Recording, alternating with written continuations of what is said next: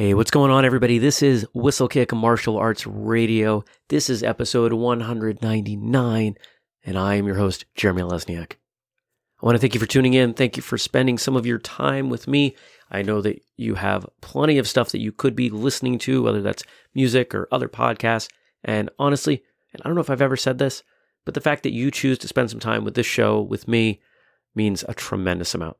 Thank you. If it wasn't for you, as I've said before, I would just be a crazy guy talking to myself and taking the time to record it and post it online. Today's episode is going to be in sort of two sections. We're going to talk about episode 200, but the heart of today is going to be our third installment of our question and answer section. I've been collecting questions over the last, since whenever we did the last Q&A, and we've filtered them down. We've got some good ones for you. It looks like I've got, 4 really solid questions that I'm going to talk about, answer, give you my thoughts. But first, let's talk about episode 200, because 200 episodes is kind of a big deal. The majority of podcasts don't even make it to episode 10. Very few make it to episode 100. We're here on episode 200. Well, almost episode 200. Episode 200 is going to be very different. It's going to be the first ever live episode. It's going to be live streamed, in fact. And we've got some details on how we're doing that. This coming Monday from 8 p.m. to 11 p.m., that's Eastern time. We're UTC -4 if you're international, right? If you're on the West Coast of the U.S., it's going to happen at 5 o'clock your time. If you're, let's see, who else we've got? We've got some friends in Australia that are 12 hours plus. Well, anyway, I'll let you figure it out. I'm in Vermont. We'll be recording local time, so you can use Google to figure that out if you aren't sure of the time shift to the East Coast of the US. As I said, we will be live streaming this primarily using Facebook Live. That was not the original intention. The original intention was YouTube Live, but YouTube decided on one random video that we did something that was in violation. They wouldn't tell us what it was. That video was flagged. And now we can't do any YouTube live stuff until 90 days have passed. I did reach out to them. I said, hey, what did we do wrong so we can avoid doing it again? And they said, you did something wrong. Goodbye. And that was pretty much the summary of the email. So no YouTube Live. And I apologize to those of you that do not have a Facebook account. You should be able to watch this publicly, regardless of having a Facebook account. I can't be sure, because we didn't test that part of it yet. But I believe that is the case with everything that we do. We set everything as public as it can be. We are looking at other options to simultaneously stream. Periscope, which is part of Twitter, is likely the second choice. We're hoping to have, that kind of redundancy, that backup there. How are you going to know about all this stuff? If you're not on Facebook, the best way is the newsletter. I will be putting out a newsletter Monday morning. That's the 26th of June, 2017, to let you know where we're going to broadcast, when we're going to broadcast, how we're going to broadcast, all that good stuff. And that way you can watch. Not just watch. I want you involved. I want you to help make episode 200 something that you're going to enjoy. Because this show is not just about me. It's about this community that we're building, this greater martial arts realm that I am so honored and proud to be part of. And to that effect, I want to know what you want out of episode 200. I want your questions. I want your comments. I want your shout outs, feedback. Why do you listen to this show? If you have something that you're willing to share, send it in. 2 best ways. Email us, jeremy@whistlekick.com. That'll go right to me. I'm the one pulling all this stuff together. Or you can direct message us on whatever social media you choose.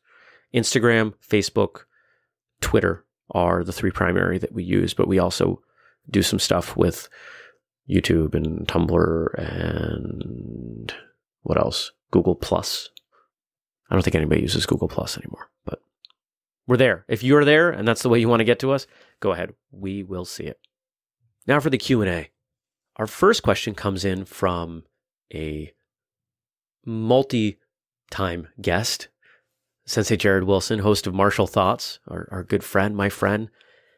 And he writes, I want to hear about cross skills learned in one martial art that actually carry over to another martial art. How much actually does, how closely related were the arts, and all that. I paraphrase, those weren't exactly his words. I don't know if I'm the best person to answer this, but I've trained in a number of different schools, and I can say that once you have a good understanding of one martial art, you're going to be able to pick up other martial arts easier. And I know that that's really subjective. So let's say red, brown, first degree black belt. Like once you get into that level of competence in most styles, you're going to be able to step to another style, even if it's dramatically different, and learn faster and learn more, because the body only moves so many different ways, right? So as you become a better martial artist, you're understanding the way that you learn best. You're understanding the way your body moves and how to translate instruction to knowledge, because those are two very different things, right? It's a spectrum. You've got to take the instruction coming from your instructors and convert that into something that you understand and use it repetitively and become knowledgeable, or at least have a comprehension of what's happening there.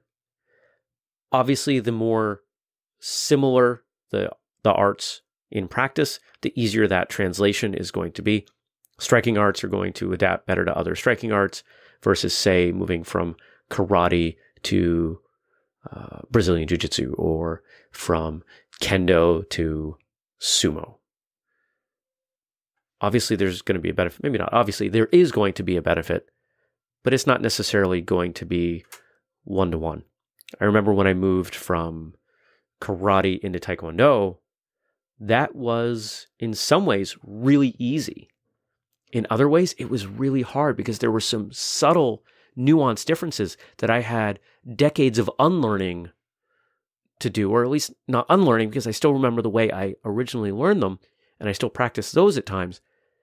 But the repetition, that sort of second nature methodology of performing certain movements, had to be adapted. And that actually could be really hard. Overall, it certainly is easier to learn a martial art for the second time than for the first time. Hopefully that answers your question, Sensei Wilson. All right, our second question comes in, and I didn't get permission from this person to read their name, so I won't, but did you see Yair Rodriguez fight BJ Penn? Hopefully yes. What did you think of his taekwondo kicking? He threw over a dozen different kinds of kicks and destroyed BJ Penn. Could this spark interest in traditional martial arts skills for MMA? One of the things we don't talk about on this show very much is MMA, and there's a good reason for it, because there are dozens, if not more, podcasts out there dedicated to MMA. I don't participate much in that world. You know, or this past weekend, I watched a friend have an MMA fight. He won. It was great. Shout out to Sensei Raz. But we don't get into the relationship between traditional martial arts and mixed martial arts very often. Certainly it's there, and most of the time I'm going to leave you to draw your own conclusions and connect those dots for yourself if you so choose. But here's a great question, because typically when we talk about the relationship between traditional martial arts and mixed martial arts, we're talking about people moving from traditional martial arts to mixed martial arts as if that can only happen in one direction. And here this question is coming in about the potential other direction. Obviously, as a spectator sport, MMA has completely dwarfed what we do as traditional martial artists. You put up in even an amateur MMA fight in a local area, and you're going to see a ton of people who have never set foot in a gym show up and watch. That doesn't tend to happen at a traditional martial arts event. So could this help increase interest? Absolutely. I think anytime someone demonstrates a high level of skill in an effective way, people are going to respond to that. I did not watch this fight when it aired. I actually don't watch a whole lot of UFC events. If I'm visiting someone or at a restaurant or a bar and it's on, I'll certainly watch it, but it's not something I seek out. Now, I did go back and I did watch a good part of this fight, and the question is completely accurate. There were a lot of different kicks thrown, and they were definitely coming from a more traditional perspective. Anybody that watches full contact or MMA stuff knows the signature of, say, a Muay Thai kicker or someone who learned how to kick strictly from their MMA fight camps. And that is not what Yair Rodriguez is bringing to the table. He's bringing some solid kicking. I don't know his background, but you can see in the way he moves that he can kick. And he's practiced a lot of kicking. I mean, there were spin kicks. There were some kicks that, honestly, I've never seen used in an MMA fight before, and he used them effectively.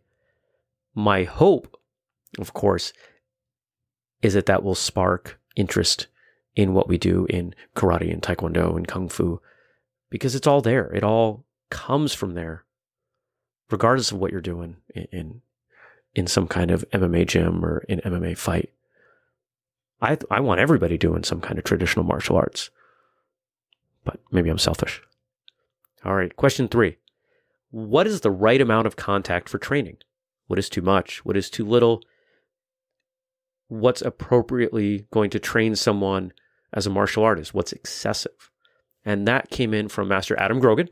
And I want to give a shout out to Master Grogan, who was on episode, let's see, how's my memory?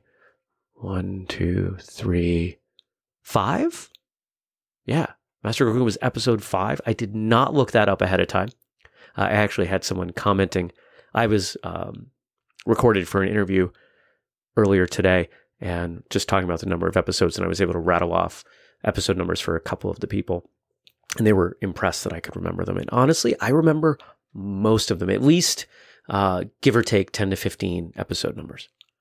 So Master Grogan, episode 5, also the host of the Northeast Open tournament, where we will be set up. That's coming August, 13th or 14th? It's Saturday in Albany, New York. We'll be there. If you're anywhere in the area, this is a wonderful event, and you should go. No, he's not paying me to say that, but he lets me come and set up, and it's a fantastic event. They actually outgrew their previous space. So that's going to be a lot of fun. Well, Master Grogan's question about the right amount of contact for training, and I think we've got to break that down to the reason for training. Contact is a stimulus. Everything we do in martial arts is based on a stimulus response. It might be a mental stimulus. It might be a physical stimulus. Contact relates to a physical stimulus. What's the easiest way to think about that? If you get hit in the face repeatedly doing what you're doing, you will probably change what you were doing until you get hit in the face less. That's pretty obvious. How hard do you have to get hit in the face to make that adaptation, though? And that's going to vary based on a lot of things. Why are you training? If you're training for health and because you enjoy going to train and making new friends, seeing your existing friends getting better, you're probably not going to enjoy contact as much as someone who is looking to compete. And that person, if they're looking to be a point fighter, they're not going to want as much contact as someone who's doing continuous fighting or full contact fighting or MMA. The more contact you expect to come into in your application of martial arts, the more contact will be appropriate. What's too little contact? Too little contact would be anything that does not promote a response. I think most of us have worked with newer students and maybe we dial back our level of contact. We don't want to hurt them.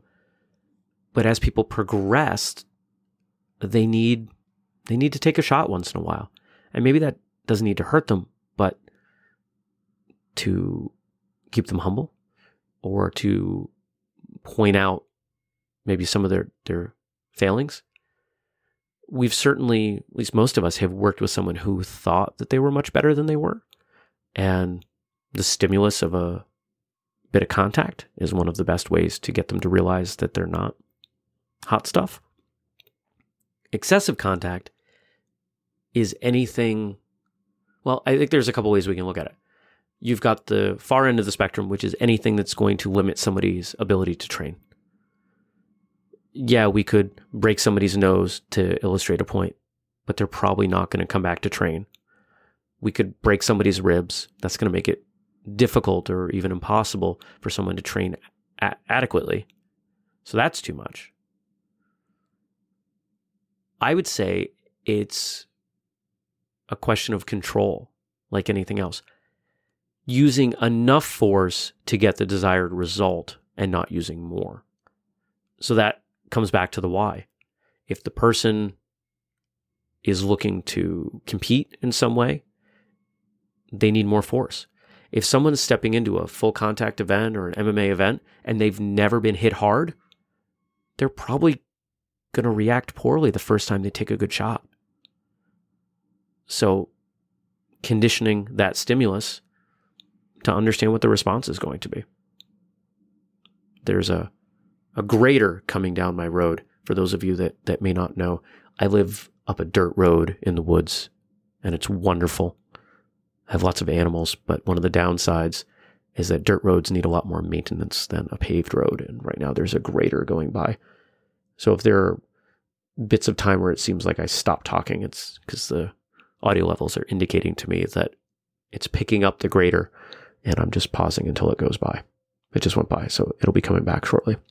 Our final question today comes in from Mr. Donovan Barrett, who's one of our brand ambassadors, and I believe I'm recording this on his birthday. So happy birthday, happy belated birthday when this comes out to Donovan.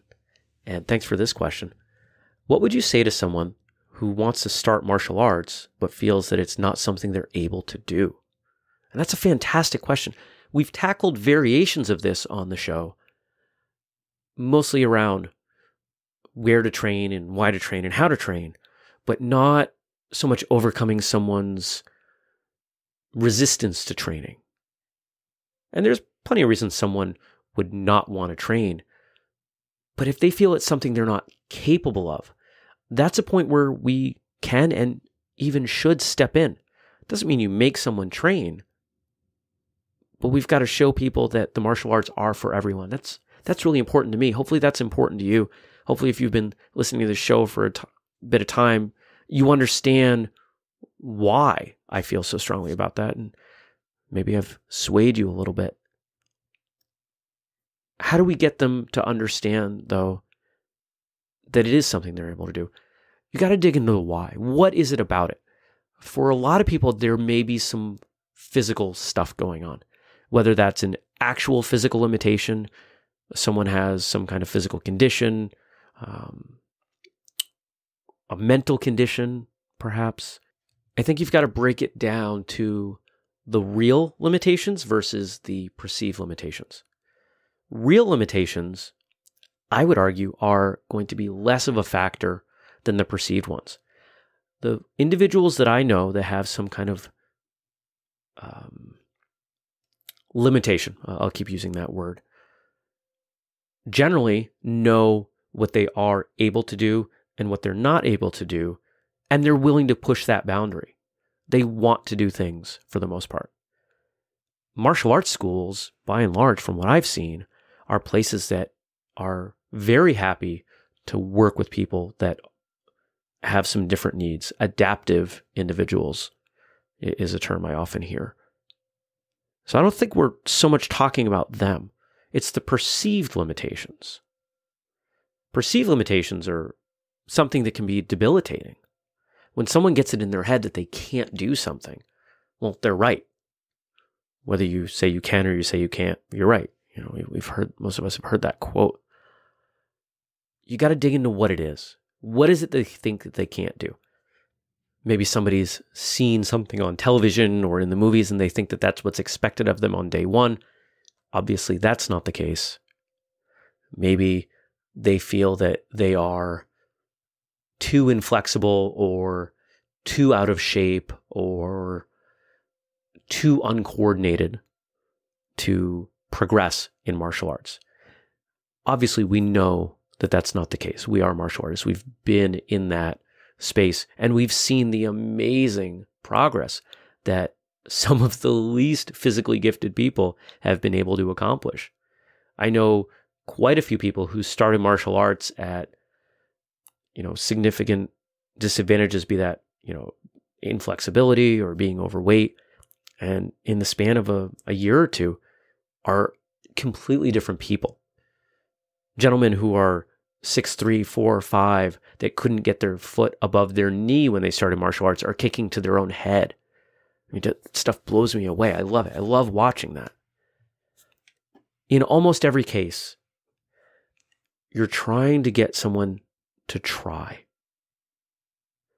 Come to class, give it a shot, recognize that it's not going to change overnight, but be willing to persist.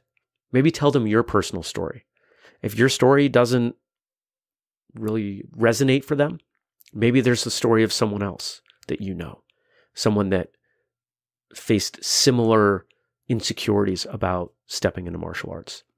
Because that's really what it comes down to. Someone is afraid. They've set up these mental barriers around training, the idea of training, because they're afraid of failing. We live in a society that does not reward the attempt. We reward well, that's not what I mean to say. We do not live in a society that rewards people for trying to make a go of things. We reward them for stepping in and participating. But we want to see people achieve, and achieving requires effort. It requires time, not that quick result. Bring them to a class. Maybe you can work with them on the side individually. If your instructor's okay with that, maybe give them the lowdown. I've done that with people before. Say, hey, all right, I'll spend a couple hours with you, a couple times. I'll give you an overview of what you're going to learn in your first couple classes. And that way, when they step in, they feel much more confident, especially after the first class when they realize they already know more than was expected of them. It's all about giving people some comfort and setting their mind in such a way that they're open to trying. And they're open to failure. And they realize that not doing something correctly the first time is okay. Heck, it's martial arts. It's all about that personal growth. That's why we do it, because we want to become better people. Right? That's it. That's question number 4, episode 199. Episode 200 is coming up. This episode is going to release on Thursday, June 22nd. Just 4 days until episode 200. So please get me your stuff, whatever stuff you want to put out there. We've even got a way of putting out some photos or some video. So if you want to get us some of that, if you're doing something impressive you want to share with the martial arts radio family, get that to us. Comments, questions. We're really looking for your involvement in this show. It would mean a lot to me. I know I ask a lot of you all out there. Hopefully I give you far more than I ask. This is the one time I'm really going to sort of beg. It would mean a lot to me to have your involvement in this show. If you're not able to watch live, it will be recorded. It will be broadcast later on. So don't worry about that. But I want your help. Email me, social media, messages to us, whatever it is. We're looking for questions that I can answer. We're looking for comments to read on the air. We're looking for feedback, personal account stories. How did you find the show? Have you shared the show with someone? Did the show change your life? If it did, hopefully for the better. Although I've received some feedback from people that have come in the last 20 episodes and they're committed to going back and listening to every episode quickly. And man, that's a lot of work. That's a lot of time. I don't know if I can listen to myself that much. Thank you. Thank you as always. I look forward to talking to you again. Until next time, train hard, smile, and have a great